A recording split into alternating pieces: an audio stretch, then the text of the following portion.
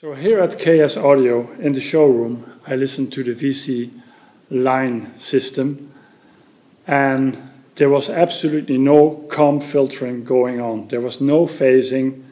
Everything sounded the same in the back of the room and the front of the room. It was totally a clear, transparent sound. Welcome. Today we are in the showroom of KS Audio. My name is HowardHeckers. I'm an audio engineer for 25 years.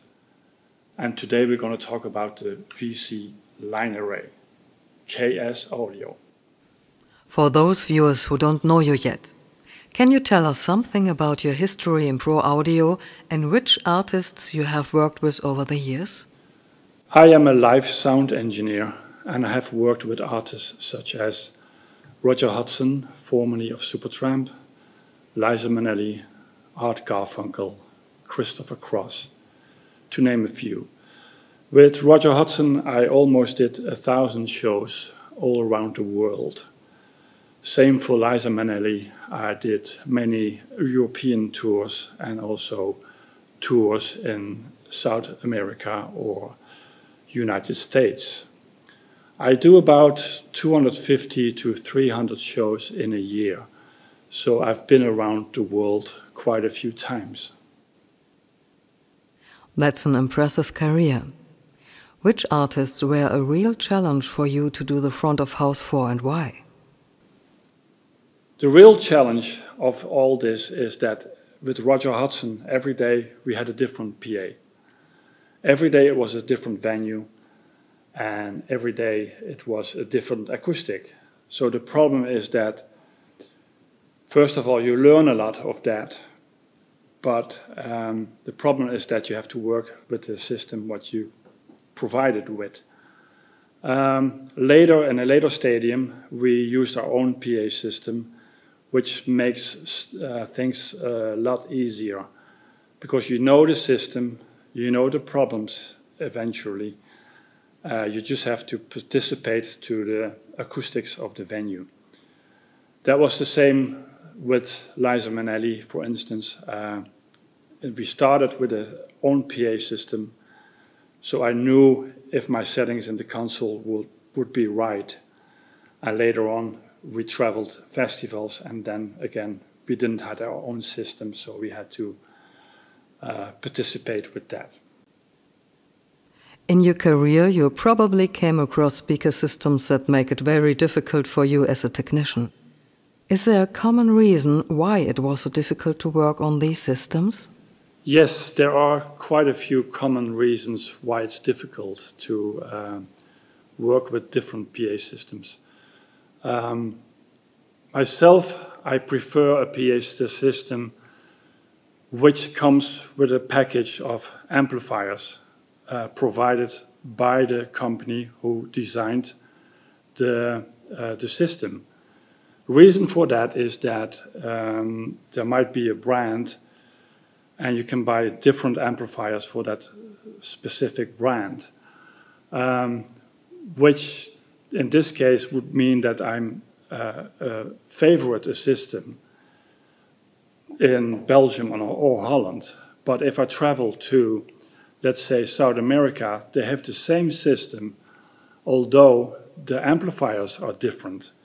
The processors are different, the settings are different, so you expect to have a clear, nice, preferable PA. However, if you run into the venue and you see they have different amps, different processing, different settings, it makes you worry like, oh my God, what am I going to do now? What conditions do you think a good loudspeaker system should meet? So for me, the most important thing in a PA system is vocal quality.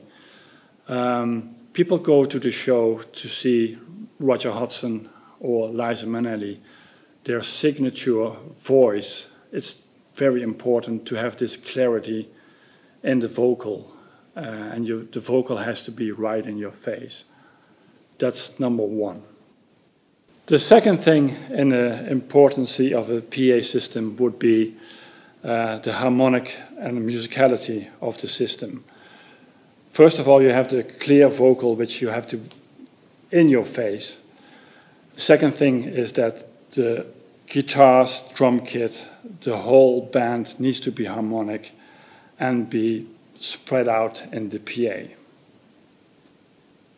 It is certain that at one of your many jobs, you have worked on a KS audio speaker system.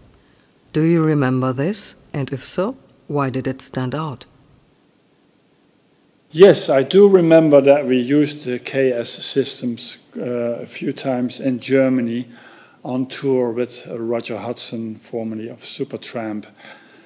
And I do remember because the system was very clear. And for me, the most important also about the system is that there's not a lot of noise in the back of the system. And Roger has a small voice, so I have to boost that vocal quite a lot not to run into any feedbacks. And I remember those shows we did in Germany with KS, we didn't run in those problems, having those low-end feedbacks. And also I remember because it was a well-hang system. It was a very clear system.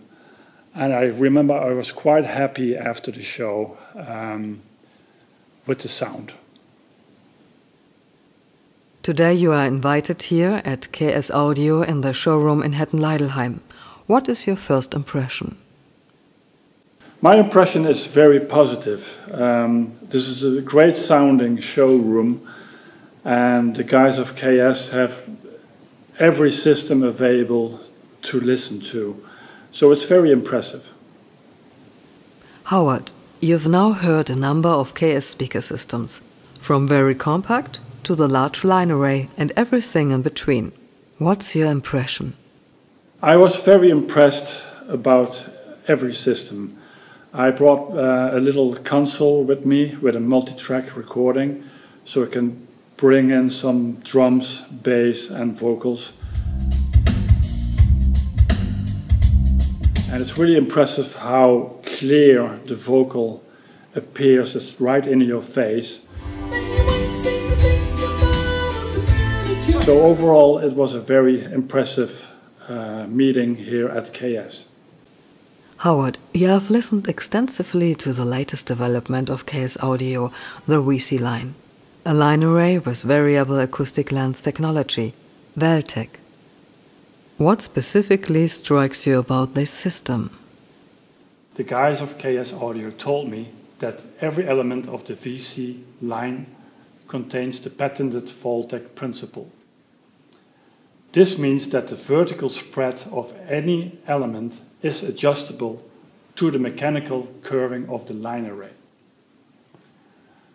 This results in a coherent wavefront of the complete array. The comb filter effect is completely gone. Listening sessions did indeed confirm this was truly the case. So here at KS Audio in the showroom, I listened to the VC line system, and there was absolutely no comb filtering going on. There was no phasing. Everything sounded the same in the back of the room and the front of the room. It was totally a clear, transparent sound. Ja, Howard, jetzt will ich dir mal zeigen, wie einfach man diese VALTEC-Winkelabstrahlung einstellt. Du siehst hier das mechanische Curving des Arrays. Wir haben hier 7,5 Grad, 2,5 Grad, 0 Grad. Und jetzt stellen wir hier mit diesem Drehknopf den Abstrahlwinkel ganz genauso ein wie das mechanische Curving. Also wir stellen hier ein 7,5 Grad, wir stellen hier ein 2,5 Grad, hier sind es bereits 0, hier auch nochmal 0. Und das ist alles, was zu tun ist. Okay. Ja, hier habe ich so einen Wellenformer nach dem VALTEC-Prinzip. Hier ist der Eingang für den Treiber, hier die schlitzförmige Austrittsöffnung. Dazwischen befinden sich jetzt zwei drehbare Elemente. Der Schall geht hier rein, läuft durch 24 Kanäle bis da vorne wieder zu diesen 24 Austrittsöffnungen. In diesen beiden Elementen ist die Länge der Kanäle unterschiedlich. Das heißt, einmal läuft der Schall hier länger, einmal läuft er hier länger. Und wenn ich das jetzt gegeneinander drehe, dann kann ich das so einstellen, dass der Weg hier und hier gleich lang ist. Ich kann es aber auch so einstellen, dass der Weg hier und hier länger wird. Und dadurch ändert sich die Krümmung der Wellenfront, die vorne austritt.